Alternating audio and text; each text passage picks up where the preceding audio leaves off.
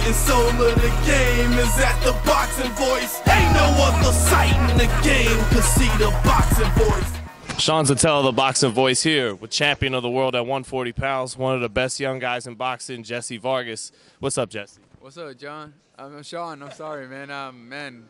It's nice having you back in the gym. Talking with you, and here we are again, getting ready for another big fight in training camp, and we're excited to get it started.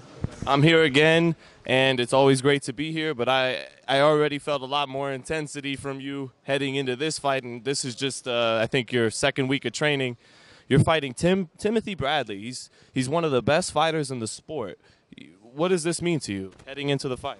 It means a lot, man. I mean, this is the biggest fight of my career so far, and I'm excited to get this opportunity. Now I'm planning on taking full advantage of it.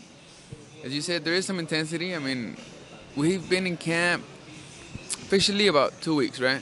This is the second week now, but we've been preparing for it a few months back already because we knew that this opportunity was going to come.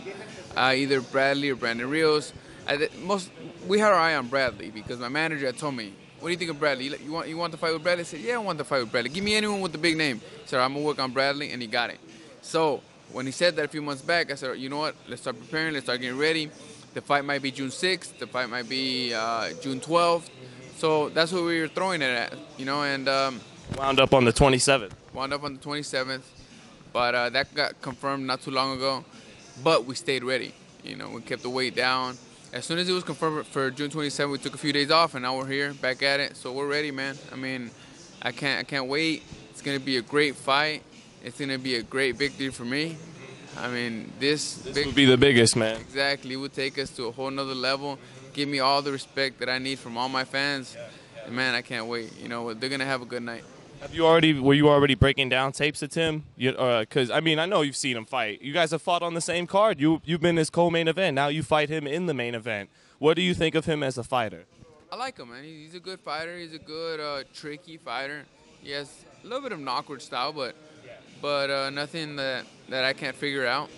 I've seen him fight several times. Man, I remember him fighting Abregu, and I was like, man, I want that shot. I want to fight him. Now it's here. And I was just a puppy back then, man. I was just 21, I think, man. So now I get to prove that what I said before was true, and that I could take him on, and I will show you that. I will become the new WBA, WBO World Champion, and WBA Junior Welterweight Champion. 2 divisions. That'd be 140 and 147 at the same time. So. That's right, man. Thankfully, I want to give big thanks to my family from the WBA that are giving me the chance to move up and wait for this fight and take on this opportunity, man. And being a world champion in 2 divisions doesn't sound bad at all. Now, you guys both have a lot of great skills. You have the height advantage and a great jab, and Tim can box. He's proven that by outboxing Juan Manuel Marquez. But one thing that's special about Bradley that people say is his heart. He'll fight through anything to try and get the victory. I think that you have that as well. Are you trying to show people that as well come fight night, that I know Bradley has all this will and all this heart, but I can match it? That's right, Sean. That's it. I mean, not so much I can match it. I can match it and above that, much more. You know what I mean? Let me show you who I am. That's the reason why I'm looking forward to this fight, because I know I have a lot of respect for Tim, because I know the fighter he is. I know how he carries himself. And he leaves it all in the ring, no matter what. He doesn't give up, and I like that. Because every time you have 2 fighters that have that same attitude. Same attitude, man. It makes for a great fight, without a doubt. And I'm not giving up. He's not gonna try and give up, but I'm gonna make him. You guys both have that heart and the style that usually makes for a great fight. He's always